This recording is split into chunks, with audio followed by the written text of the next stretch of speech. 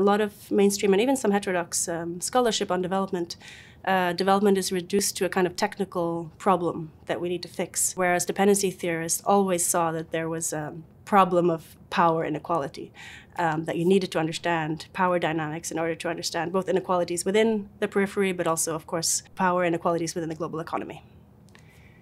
My name is Ingrid Harvold Kvangraven, and I'm a lecturer at King's College London.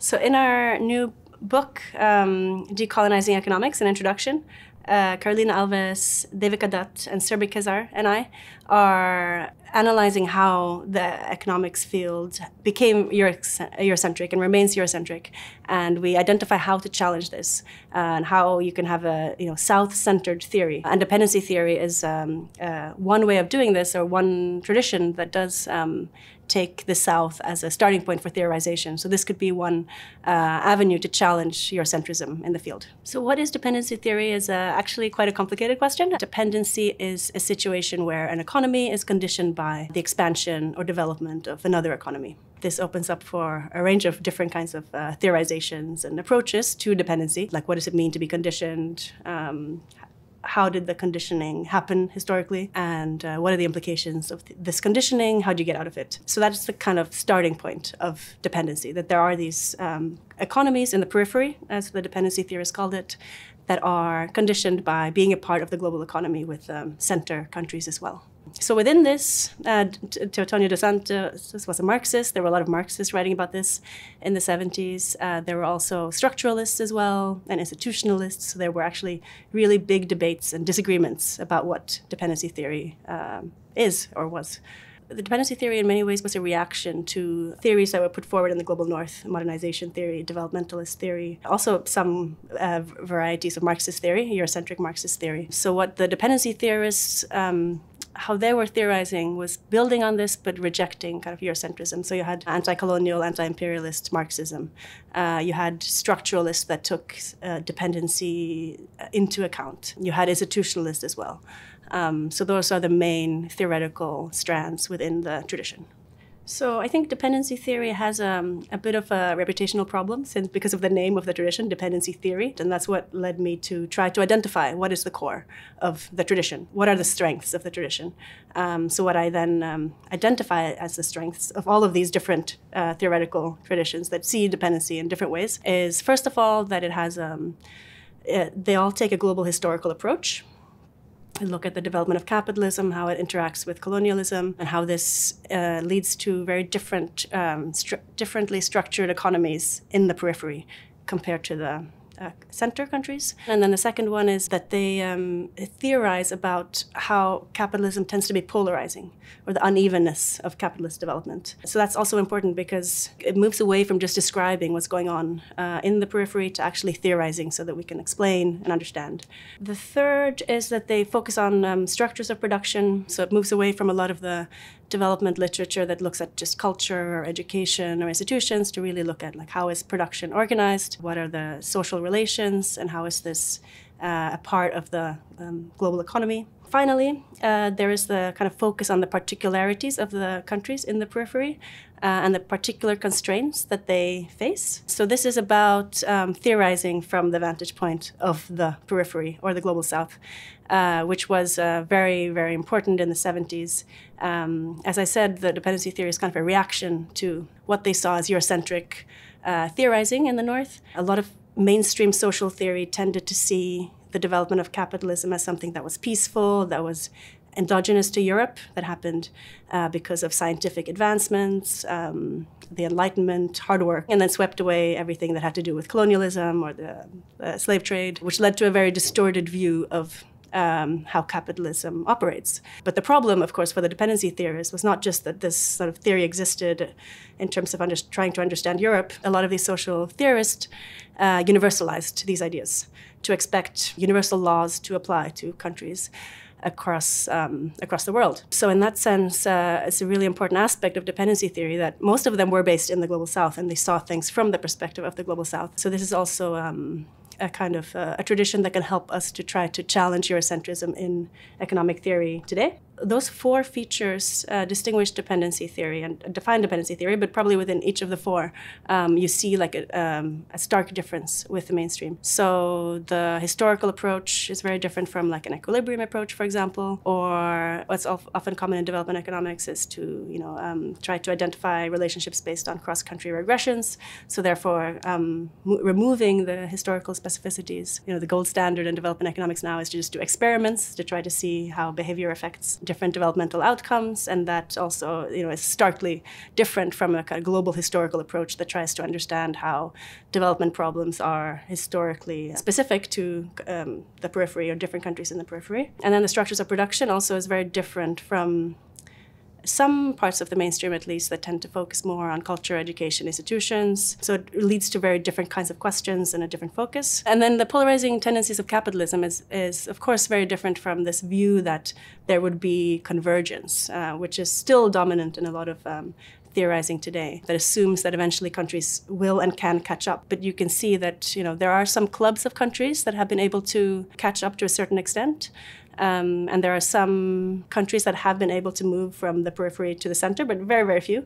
There's like South Korea, Taiwan, Hong Kong, and Singapore that have made this leap. So generally, we see that there's still a very large unevenness, that the world is still more or less divided into center and periphery. And then finally, of course, the constraints to development that are particular to the periphery are incredibly important in terms of rejecting this idea that developing countries are just latecomers, that they're like a pre-image of what the advanced countries are today, that they can just use the same policies, that they're like smaller versions of an industrialized country. So that's also a big difference from mainstream theory. A lot of mainstream and even some heterodox scholarship on development is reduced to a kind of technical problem that we need to fix, whereas dependency theorists always saw that there was a problem of power inequality, that you needed to understand power dynamics in order to understand both inequalities within the periphery, but also, of course, power inequalities within the global economy. It's quite common in a lot of development literature and in history of thought to argue that things have changed so drastically since the 70s that dependency theory is no longer relevant. So you have the fragmentation of global value chains, which has led to manufacturing spreading to the periphery. You have financialization. You have the rise of China. You have the East Asian tigers that managed to develop within capitalism. If you think of dependency theory as a research program, it is highly relevant. Actually, I argue that actually dependency theory as a research program can explain exactly these changes in a very fruitful way and draw attention to certain aspects that you might not see if you don't take a dependency approach. So, for example, we could start with global value chains. And it's a common misconception that dependency theorists argued that the periphery was poor because they were exporting raw materials, and the center was rich because they were exporting manufactured goods.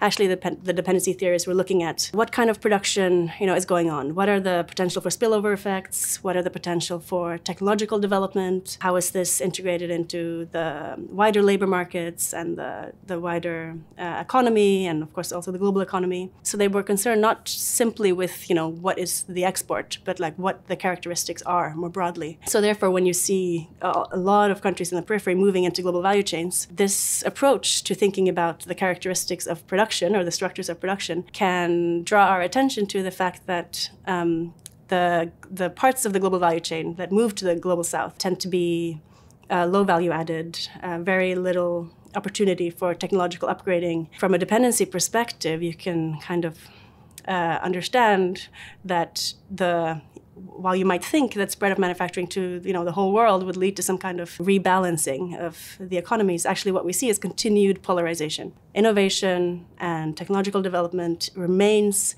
highly concentrated in the center countries, and it seems more and more difficult for countries to upgrade. Paying attention to power and the constraints peripheral countries face can help us understand why global value chains are not this amazing road to development. And this is also quite different to the traditional approach to global value chains, or the mainstream approach to global value chains, which tends to focus on the firm. Like, what can the firm do in order to upgrade? Or what kind of industrial policy would be good for a firm to be able to upgrade? Which again reduces development to this technical aspect and brushes away all the power dynamics and problems that have to do with the unevenness of capitalism and the high concentration of innovation. So the other thing, of course, that has led people to say that dependency theory is irrelevant is the transition of some countries to center status, global north status, developed status.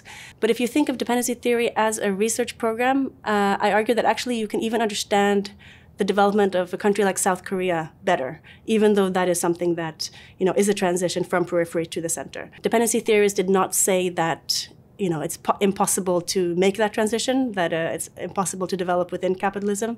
What they drew attention to was how extremely difficult it is because of the way their economies had historically developed and the particular constraints. So if you look at South Korea, in contrast to sort of the mainstream, there's often the miracle is often explained by looking at domestic policies or market-based policies, and in the heterodoxy, it's often explained by the developmental state. But a dependency theory approach would actually look at, okay, how did capitalism develop in South Korea and what was the role of colonialism? South Korea was colonized by Japan, which was colonizing Korea on the way to trying to conquer China. And actually, Japan integrated the South Korean economy with its own, which led to industrialization actually in South Korea. Korean businessmen were incorporated into the structures of industry at the time during colonialism, rather than subordinated, which is extremely different from how colonialism operated in African countries, other Asian countries, and in Latin America, where it was a lot more sort of establishment of just extractivism. So this industrial development laid the foundations for what was later then to become the developmental state, where South Korea was allowed to implement a lot of trade policies, industrial policies, that were not encouraged by other countries in the periphery at the time. And South Korea, of course, this is one of the problems that dependency theorists pointed to, is that if you want to industrialize as a peripheral economy, you are basically more or less doomed to run trade deficits, which is really difficult to finance for a country in the periphery. But South Korea got lots of external financing from the US and Japan, and this had to do with its geopolitical location, strategic geopolitical location next to the communist threat of North Korea. So again, we're back to kind of power dynamics and the particular historical and political situation of South Korea led some of these constraints that were there for most peripheral countries. Taking this kind of dependency approach to understanding South Korea can actually help us kind of give a richer picture of how it managed to develop and also why it's so incredibly difficult, if not impossible, to replicate that exact model. I think in a world today where we see incredible inequalities in terms of average incomes, in terms of ability to finance development, in terms of differences in monetary autonomy, a dependency theory research program can really help to understand and challenge these inequalities and try to think of ways to overcome these inequalities. And I think it's very fruitful, and actually dependency theory is getting a lot more traction recently. There's been a lot more publications within a dependency theory tradition, I think because a lot of scholars and students are seeing that these inequalities are so durable and persistent. So in a sense, I think that dependency theory has a positive future, that it can help us explain things, and also there's more room now maybe not in economics, but in other social sciences, to use dependency theory, which for political reasons was for a long time undermined, marginalized. There is a problem of Eurocentrism in economic theory, especially after the murder of George Floyd in 2020. The economics field is also going through this reckoning that the field can't grapple with racial inequalities, the field can't grapple with imperialism, which is a reckoning that a lot of other social science fields had in the 70s and 80s. Now, economics is a latecomer, but that's a good thing. That's an opening. And dependency theory is a tradition that can help to open up avenues for understanding inequalities that have to do with colonialism and racial inequalities. So that's also another reason why dependency theory might gain some more traction in the future.